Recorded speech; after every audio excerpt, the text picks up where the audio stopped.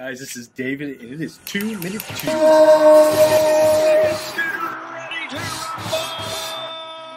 So let's get started right now. One of my favorite basketball teams ever is the Miami Heat, especially the 2006 Miami Heat. I don't care what Dallas Mavericks fans say, Miami completely earned that championship. One of the most potent offenses and probably the greatest teams of all time is the 2018 Golden State Warriors. I was talking to my good friend Jeff Georgia about them the other day, and he said it'll be like 2 minutes left in the game. They're down by like 20, they're down by 30. It just didn't even matter because they would suddenly, on a barrage, an offensive barrage, and they would win the game by like 10 points or by 20 points. It would be ridiculous. They didn't just do it once, they consistently did it. And what my friend Jeff was saying was that he felt like in 2020, what God's about to do is going to erase the whole 3.5 quarters of just bad basketball or, terribleness.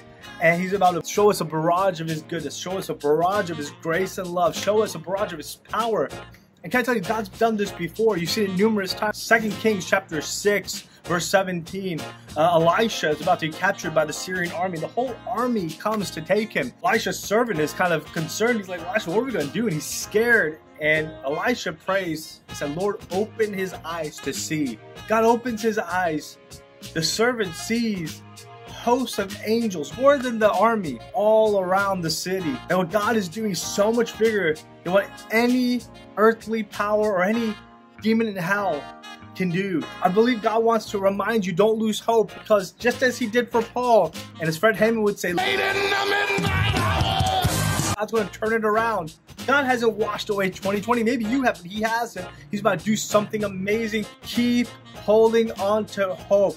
You're not going to have to do things in your own power. You don't have to stockpile guns and things like that. No, you don't have to stockpile food.